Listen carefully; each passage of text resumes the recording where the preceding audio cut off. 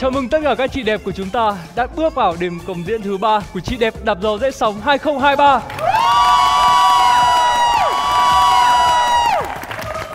Và ngày hôm nay thì chúng ta đã đi được với nhau nửa chặng đường rồi. Tất cả các chị bây giờ có đang cảm thấy áp lực không ạ? Dạ có. Dạ có. Chị đẹp Phương Vi đi ạ. Riêng đội em thì áp lực nhất, tại vì chưa có nhạc luôn. Biết tại sao không? Đội này vocal tốt quá. Acapella. Dạ có. Chắc acapella dọa rồi bác ơi. Đấy. Đúng rồi. Nhưng mà bây giờ vấn đề nằm ở chỗ là các chị các em luôn luôn nói rằng là chúng tôi rất là muốn gặp những cái khó khăn để chúng tôi biết được là khả năng của mình nằm ở đâu. Cái tinh thần là cheerleader. Khó lắm á. Khó là mới đã, đúng không?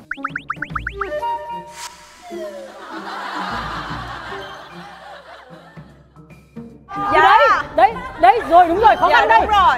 Vâng. Dạ đúng. Đấy, xin mời. Dạ đúng. Xin cảm ơn tất cả các chị. Châu nghĩ rằng khó khăn nào rồi cũng sẽ vượt qua rồi thôi, bởi vì các chị đang đạp gió rẽ sóng để vượt qua tất cả các chông gai mà, đúng không? Và bây giờ thì chúng ta sẽ đến với vòng công diễn 3 với phần thử thách tập luyện. Và các chị đẹp của chúng ta sẽ có 60 phút để chuẩn bị tập luyện. Và sau 60 phút đó, các chị đẹp sẽ quay trở lại đây để thực hiện phần thử thách của mình.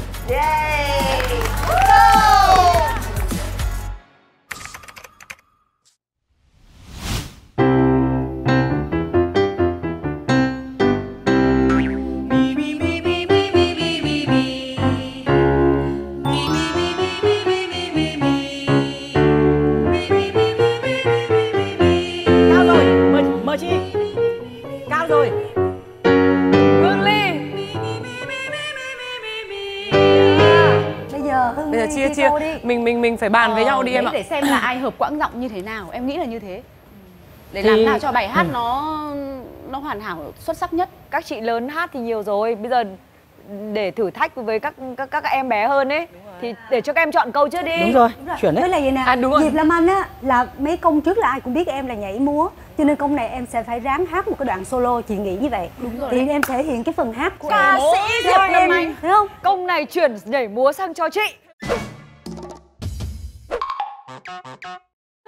Em đang định bảo này, Chính xác. nhào lộn các thứ là phải các chị. Đúng rồi. Còn bây giờ còn bây giờ chị Diệp Lâm Anh là ca sĩ mình đi không nào. được làm những cái gì mà mình làm ở công trước chị nhá. Đúng rồi. Trước chị hát rồi thôi, vòng này chị nhào lộn cho em. Đúng rồi.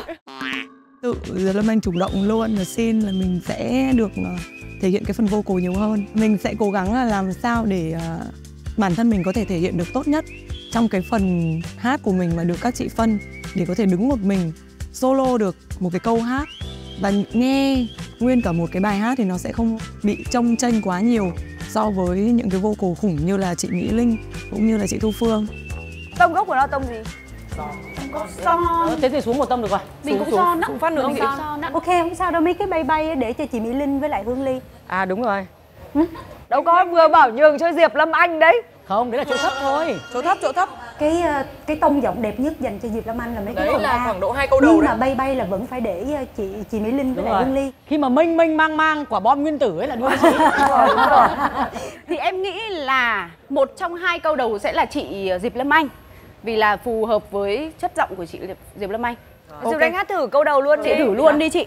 Một đêm chợt mắt trong mơ màng, còi kia dội tiếng xa vang, đèn khuya lóe sáng lên nhìn mờ, vầng trăng giờ thôi lững lờ. Tàu đi luôn à? Vâng ạ, đi luôn ạ. Thử coi câu nào nó đẹp Thử nhất. xem câu nào hay Tàu hơn. đi hả? Ok. 2. Em cứ hát thôi, đừng có 23 gì cả. Em cứ hát thôi, đừng có 23 gì cả. Mọi người nói là lần đầu tiên được hát ca sĩ chính. Cái lúc bọn chị nhảy ấy thì bọn em cười đúng không? Nhưng em cứ hát đi, mấy chị không hề cười, không ai cười đấy. Dạ. Bắt đầu đi. Một đêm chợt mất trong mơ màng, còi kia dội tiếng xa vang. Run quá chết rồi. Trăng giờ thôi lững lờ. Chị Thu Phương với cả chị Mỹ Linh chỉ cho Diệp Lâm Anh rất nhiều luôn. Thì khi mà mình hát mình cảm thấy run lắm nhá. Chưa bao giờ mà mình nhảy hay là mình hát mà mình cảm thấy run như thế. Kiểu giống như là mình ngồi một bên là chị Phương, một bên là chị Linh ấy. Run mà mồ hôi nó toát hết cả ra người luôn ấy. chị. Hãy cho xin vài màn đấu vật. Mọi người tập hát tới đâu rồi? Cho chị. Vi và chị Luân Giang là hai cái người sẽ chịu trách nhiệm chính trong cái phần làm nhạc cho cái bài hát này, thì hai người cũng đã phải trải qua một cái khoảng thời gian rất là dài để suy nghĩ phải chọn cái concept nào cho cái bài Màu Hồng Chủ Nhật. Đây là một cái bài hát có thể nghe rất là chill, rất là hay, nhưng mà để đưa lên được một cái sân khấu lớn thì nó là một cái việc không phải dễ dàng, tại vì sẽ rất khó để có thể áp dụng chọn cái concept hoặc là làm những cái chiêu trò với cái bài hát này. 5, 6, 7. Chủ nhật này đón anh tới nhà, anh sẽ đưa đi em đi đâu? Tay trái. Ủa? Anh sẽ đưa em đi đâu? Mọi người cầm lời đi, mọi người cầm lời hát đi. Thì kê lại nha, mọi người ơi đi. Âm thanh anh có băng keo không? Anh có băng keo cho em xin miếng băng keo đi. Đi vô bài mình nè.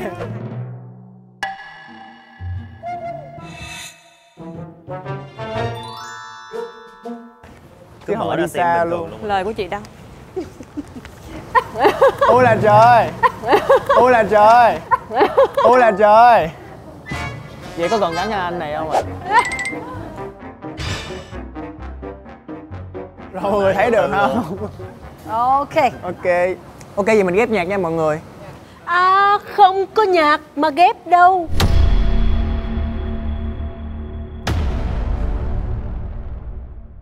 Vi và chị Luân Giang quyết định chọn cái style nhạc là Broadway Jazz, mà ở Việt Nam của mình thì Broadway Jazz nó không có quá nhiều người chơi cái thể loại nhạc này, cho nên để tìm được cái người hòa âm phối khí ra đúng cái chất nhạc đó thì cũng mất rất là nhiều thời gian. Tự mình đưa ra một cái bài toán khó. Vậy giờ mình sẽ nhảy cái gì? Mình nhảy chay. Vấn đề là bây giờ là bọn chị là Nhạc thật sự chưa xong em ạ. chưa, Vì đổi nhiều quá. Vậy nó vẫn chưa ra được cái kiểu. Nói chung là tại vì cũng mong muốn là đem lại một cái bài nó thực sự có sắc thái chứ. Cho nên là bây giờ tụi chị phải chờ nhạc. Chắc hy vọng là cỡ ngày mai sẽ có nhạc. Hy vọng. Chung là đang rất nhiều khó khăn đó. Mà làm được cái gì thì làm trước thôi. vậy tối nay mọi người diễn Không để tới dành thứ tự thì Cái thứ tự thì chắc là tụi chị sẽ hát cha hay thôi em. Hát chay. wow. Hát chay và đi. Còn nếu mọi người tự tin thì đi mọi người lên. hát. Cũng không có tự tin lắm đâu. Tự tin nhưng mà bây giờ chưa có nhạc thì cũng không biết cách nào.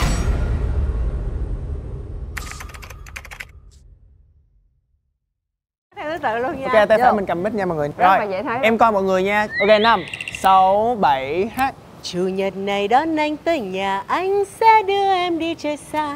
Chủ nhật này sẽ xin phép mẹ hai đứa đi rong chơi một ngày. Chủ nhật đẹp sẽ Dạ, may đúng rồi, áo ok. đẹp. Chị Giang không cần phải xoay đâu, chị Giang đi qua thôi. Đi qua luôn chị. Mình đi qua không Dạ, luôn, không xoay hết. Bỏ xoay, Sẽ bỏ may xoay. áo Ok làm lại đẹp. giúp em nha, mình đi bộ qua không. Chủ nhật này đón anh tới nhà, anh sẽ đưa em đi chơi xa. Chủ nhật này sẽ xin phép mẹ hai đứa đi rong chơi một ngày. Chủ nhật đẹp sẽ may áo Ok đúng đẹp. rồi. Nói thật luôn là Giang không biết đấy là thử thách của chương trình hay là ý đồ gì hay không, nhưng cái bài đó cái chất liệu nó quá khó làm. Nó không có nhiều chất liệu để mình làm, và mình làm thế nào để mình phải xào nấu thành một cái món ăn thật là ngon, thật là đặc biệt. Hôm nay thì đội em là có hai chị là chị Thanh Ngọc với chị Uyên Linh là đều hát rất là hay rồi.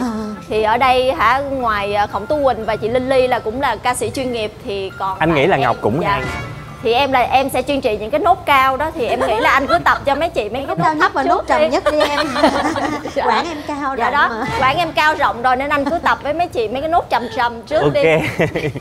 Thì Linh đã biết giọng của Lan Ngọc và chị Thanh Ngọc ở cái cử phù hợp với bài Vì Sao. Linh sẽ hơi lo cho phần của Linh Ly một chút, bởi vì sợ là nhiều khi hát cao như vậy thì nó sẽ không nằm ở cái cử đẹp của em ấy. Nhịp của Linh Ly nó riêng lắm. Hát không theo quy định. Trôi đi xa.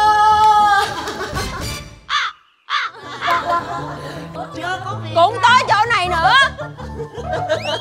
Xa Linh nó muốn ngân cỡ nào ngân nha, anh chủ động anh vô cho em.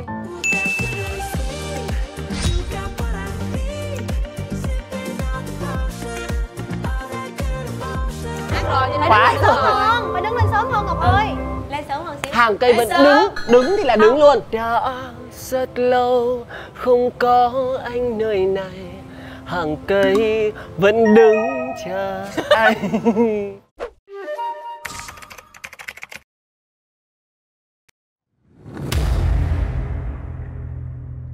Chị thấy là mình nên thắng đúng không? Mình phải cố gắng. Không, lần trước đấy của chị kỹ mình lắm. chọn, mình được chọn thứ tự. Đúng rồi, đúng mình rồi. thắng luôn từ đầu.